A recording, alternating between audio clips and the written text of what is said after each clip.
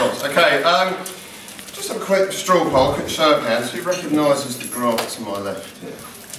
Honestly, are you really honest? What is it, Jonathan? Well, that's a very intelligent question, Mary. I'm surprised you asked. What this is the referral curve of confidence. So for those of you who've been on MSP training recently, you'll know that the more good things you do, the higher up this curve you go.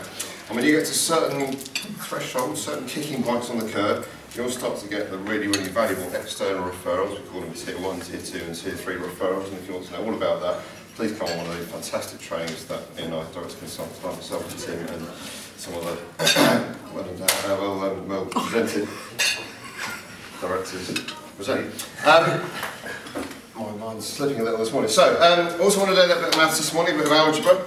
So, B plus C equals P. Anyone remember what that means from their training? Credibility, yeah. Profitability. Okay. I wanted to start with a slightly ironic start because I haven't been here for quite a long time, so my visibility really has been pretty poor in Singapore, but I'm not a member, so I won't get away with it. But as a member, you need to raise your visibility because that's going to actually impact on the bottom line, the amount of business you're likely to get from your investment into BNI. Credibility. So the more positive things you can do, the more profit you're going to make at the end of your BNI membership. Now, when we run this on MSP training, we spend a good half an hour running through all of the good things that you can do that will push yourself up that curve, get you to those threshold points, that will get you those external referrals that you joined BNI for. We just have a little bit of interaction now at the feedback. Can someone suggest to me 2 or 3 things that might push us up the curve?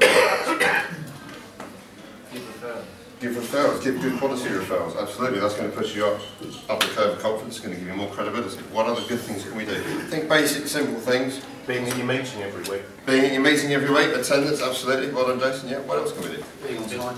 Being on time, bring visitors, that's a really good one, absolutely, yeah, what else? One-to-ones with other members. Absolutely, one-to-ones is the absolute single best way of getting more business. If you're not quite getting the return on your BNI investment that you want to get, look at how many one-to-ones you've had in the last 6 months. They're on the tracker that I send out every week, and just double that number, double it and double it, because your income will absolutely reflect the number of one-to-ones you've had. Yeah, what else can we do? Go to other chapters. Is it other chapters? Absolutely, so perhaps extend your network around other chapters. If you want to make members from other chapters, I'd suggest going to trainings is an even better way to do that, because you get to see the fresh new members as well, particularly on trainings, which is a great way to branch out into other groups. Yeah, what else can we do? Good things to push us up. I think real basic, simple stuff. Really basic. Drink more coffee. I knew you'd have an interesting suggestion, Barry, and I was waiting for it. Thank you for that.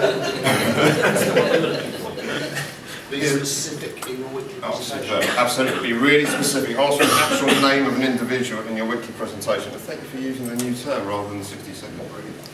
Okay, yeah, be really specific, because we're flicking switches at the back of people's heads. We're using their reticular activators to help them find more business for us at the top. So ask for something more general, chances are we're not going to get it. If you ask something really specific, actually what you're doing is you're fishing, and sooner or later you're going to catch that fish and you're going to get that referral. What else? Simple things, little things to push us up this curve. Real simple. Gary. Take on a role. Take on a role, absolutely. Raise your profile within the group. That massively increases the amount of energy you're putting into your BNI chapter. It puts you straight up that curve. Especially if you're a visitor host, you're going to get straight in front of all the visitors who are the #2 referral givers within BNI. So that's a fantastic opportunity to raise your profile, with one of the highest referral givers within BNI. Think even simpler than that. That's a great suggestion. Think real simple, real grassroots. What sort of things can we do to show our belief in the BNI system? I'm fishing a bit here. Someone always gets it. Gary. Wear your badges. Wear your badges. That's good. That's much better. Nice and simple. Wear your badge. Something so that people can see who your name is. Now, why do we wear a badge? What's the real reason why we wear a badge? Is it because I'm telling you to do it? Don't ever do anything because I'm telling you to do it. It's a terrible reason to do anything like that. Why do we wear a badge? I'd say it's introducing yourself all the time. It saves you're on the right line. So visitors, they're probably quite intimidated by BNI because it's the first time they've ever been in a room full of all these people. There's probably quite a lot of energy, a lot of buzz in the room, and they don't know what your names are. So actually, by wearing your badge, you're immediately diffusing the situation. You're helping them to feel more welcome, and actually they can then approach you and say, "Oh, well, your name's whatever," and let's start a conversation. So it's a really nice way to introduce yourself to visitors. one other one, wear your BNI pin badge. That shows your belief in the BNI system.